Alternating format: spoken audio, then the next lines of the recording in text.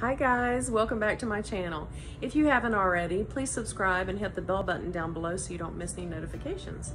This has been a crazy time, crazy world right now with COVID-19 and social distancing and all that. It's making me a little bit crazy. So when I get crazy, I craft. That's what I do. So this weekend is Easter and I wanted to throw up a video with a paint on canvas. So it'll be an Easter bunny with some 3D paper flowers. And if you're ready, we'll get started. Okay, I bought this book last month, Bold and Beautiful Paper Flowers by Chantal Larocque. I hope that I pronounced that correctly because she really did a fantastic job with this book. It's beautifully illustrated. It has step-by-step instructions from very small flowers to very large flowers. There's templates in the very back. It's really a fantastic book. I highly recommend it, and I found it on Amazon.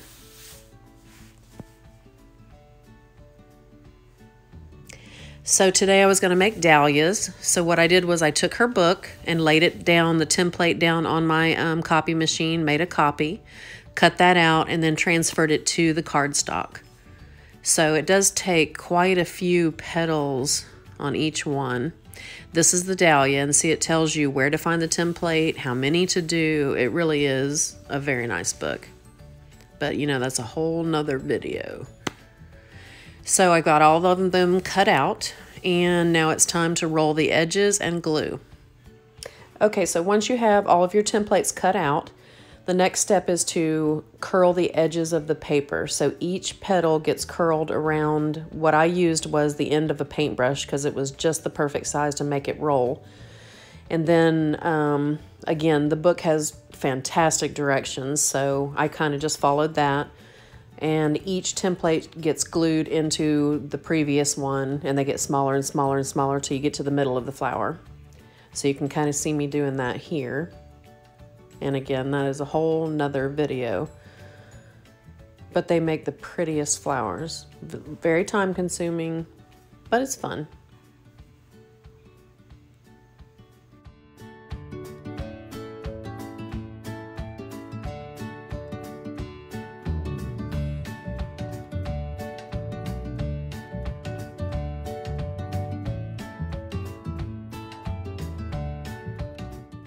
Alright, the first thing we're going to work on is the background. So I'm going to take a blue and a white. Blue on one side of my plate and white on the other. Paint's a little straight. Okay, and white on the other side.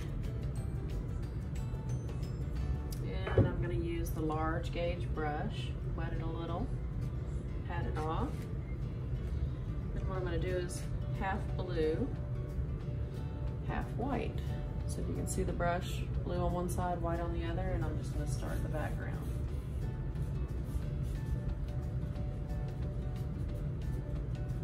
Paint the edges of the canvas also.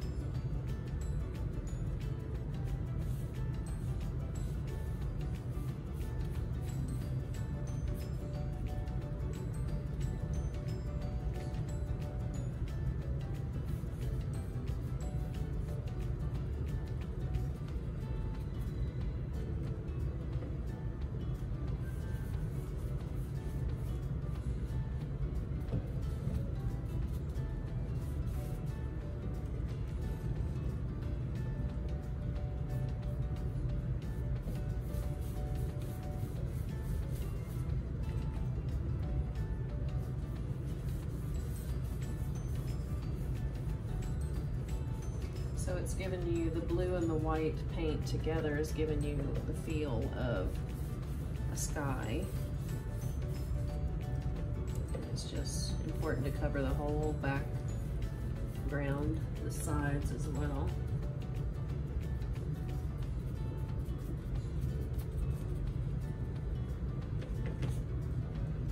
I love to paint. I used to have like a paint and sip business.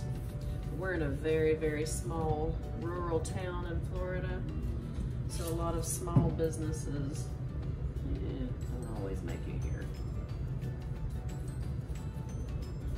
but it was a ton of fun.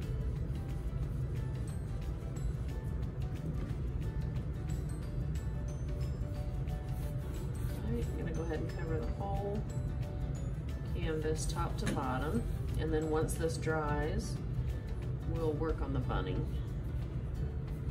Right now, just want to make sure you've got good coverage, that you don't have any of the canvas peeking through. And go ahead and do your sides, top and bottom as well.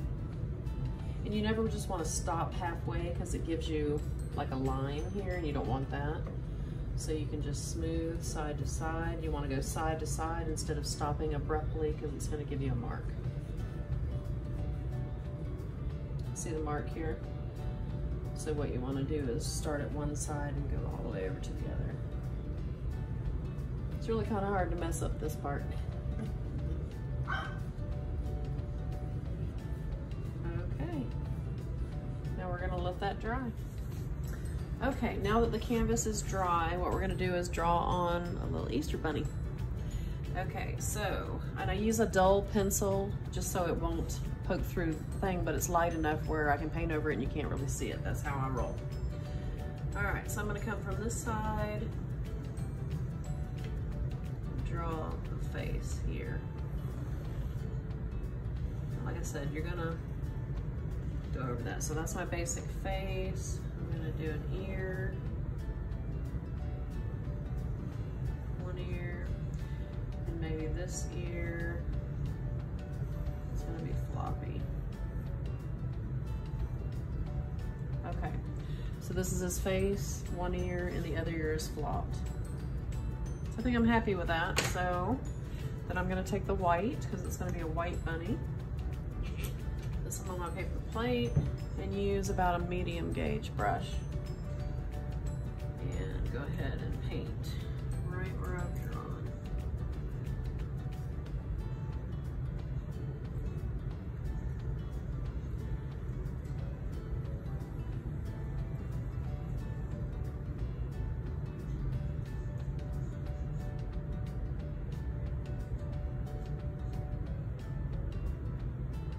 I like to go on the side of the canvas too, so if you're hanging it on the wall and you're walking by it, it doesn't look unfinished. So I'm gonna paint that all the way down. You wanna get a good amount of paint on it so you're not seeing the blue bleed through or any of the pencil drawings. So I'm probably gonna end up putting 2 coats on here just to make sure it's nice and white.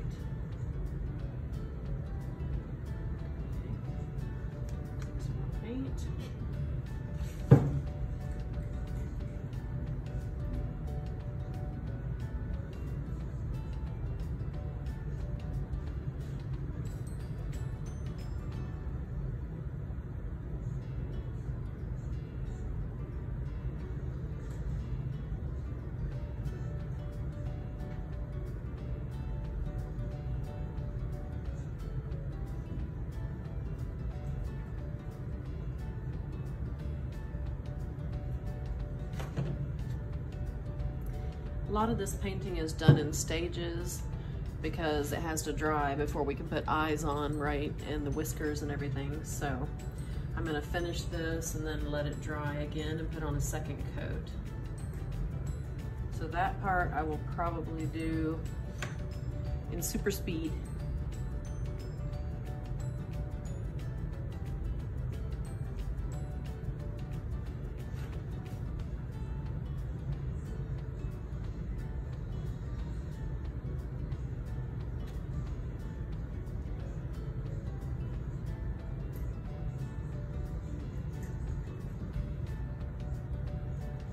See how nicely the pencil worked because you're not seeing it at all, and it makes it easy for me to paint between the lines.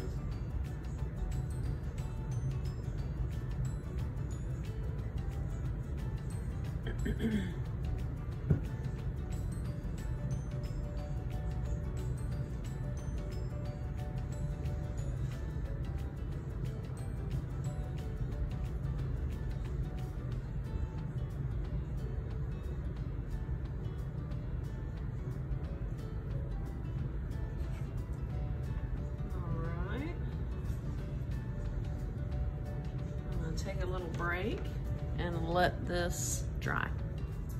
Okay, now that the white is dry, and I did put a second coat, I cheated. All right, and then now I'm gonna take a black, and by the way, I'm using, this is just Apple Barrel from, you can get it from Walmart, Michael's, anywhere. It's washable with water, and it is a matte acrylic.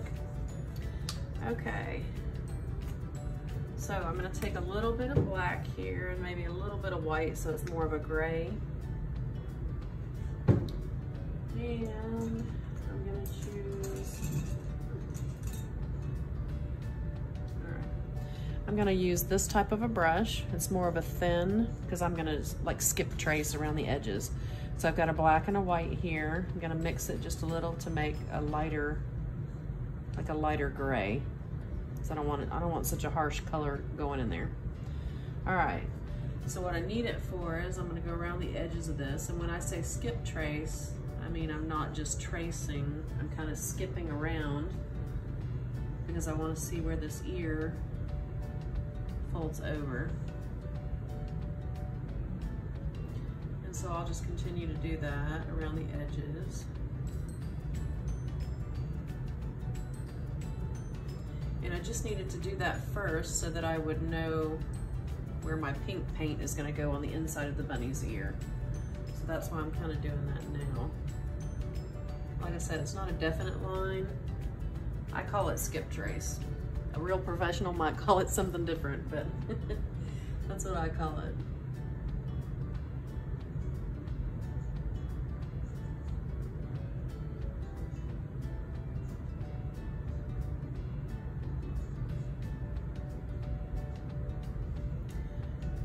Okay, so rinse that brush out. I'm gonna pick another brush, maybe about this size, and do the pinks of his ears. So again, I don't want to do this really bright pink, and this is just this one is gloss. I guess I've mixed some gloss and some matte, but I want it to be a lighter pink, so I'm gonna add in the white. I'm gonna wet my brush just a little bit, and then I'm gonna mix the white and the pink until I get a nice soft pink. Okay, then I'm just gonna go up, and I'm just making strokes because I don't want it to look, you know, like I just colored the whole thing in. So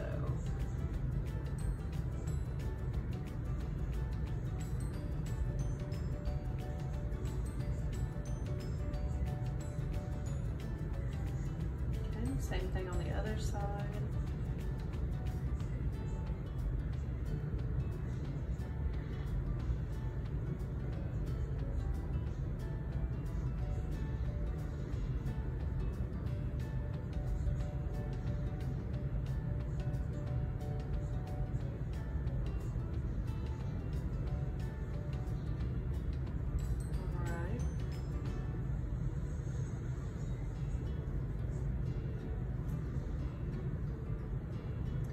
Okay, and I'm also going to use this same color pink, maybe just a little bit brighter because I want him to have a big, bright pink nose.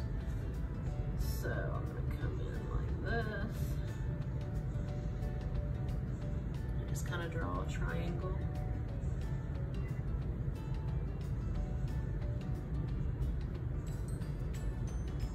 Okay, so there's his little bunny nose.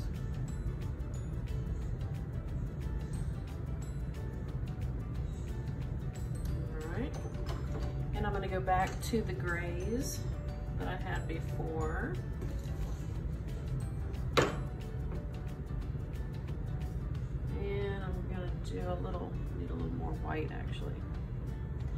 And I just use a paper plate. It's just easier for me. When I'm done, I throw it away. No mess, no fuss. Ooh, okay, so once I get a little gray color in there, I'm gonna go back and do this towards the bottom. And again, that skip trace we talked about,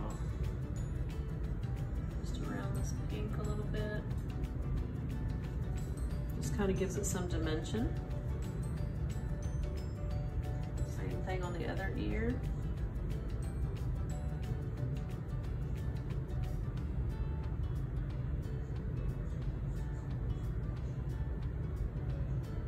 Okay. Then I think what we're gonna do is just give him some small, and maybe that's where the black will come in, just some small black eyes at the bottom. So I'm gonna use that same brush, loaded good with paint. I think I'm just gonna do this.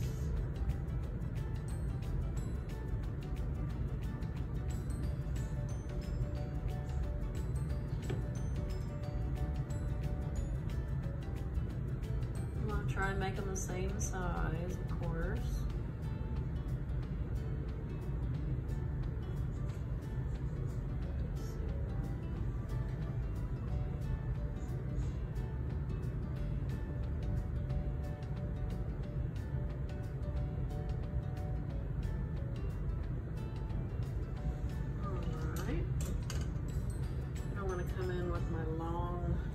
Thin brush so that I can put some eyelashes. And I'm just using the black on that as well.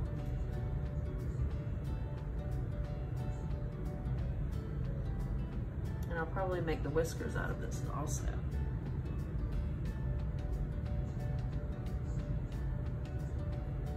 Okay, going in for whiskers.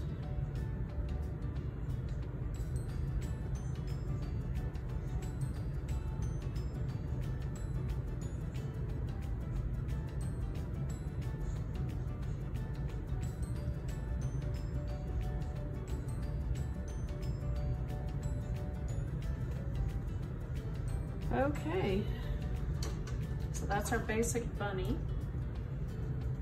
And then I have some fun stuff. I've made some 3D paper flowers, and I'm gonna put some on the crown of her head and then some others around the edge. But that's just basic. You could even take on the side here, write Happy Easter if you wanted to, or Hoppy Easter. But let's move on to the flowers.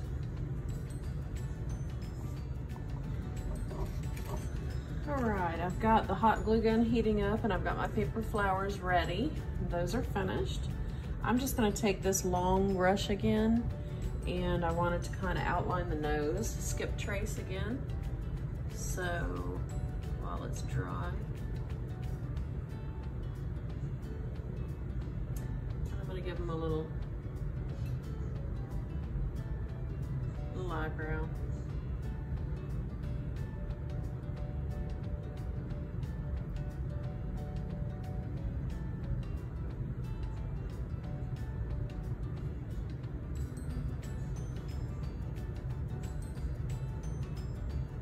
I kind of like my paintings to be more whimsical than not, so. I mean, the fact that the eyebrows are not the same and the eyes are not perfect, it's okay, it's your creation, so it doesn't have to be perfect. If it's appealing to you, if it looks good, then other people will love it too. All right, let's see if hot glue gun is hot enough. And of course I had to wait for this part to dry. So I'm gonna take my little flowers that we made out of paper, and I think I'm gonna place them on her head. So let's see, let's start off with this one. All right, so it's just getting hot enough. I'm gonna start off here, I think, with a little leaf, and the first flower right in the crown. That's super cute. All right, and then I think you know, when I was making these, I thought these are gonna be too small, but actually they turned out really perfect, and they're kind of big, so I'm thinking I may go in with a smaller one here. All right, so let me put a little leaf and a little rose.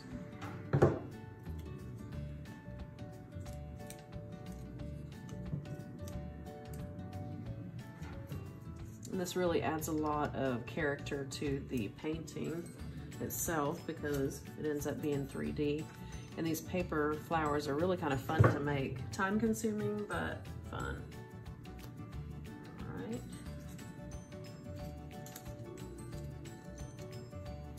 Okay, and I really love these, but they were a little too big to go there, so I think I'm just gonna glue them around on the canvas just because they're super cute and I don't wanna waste them. So.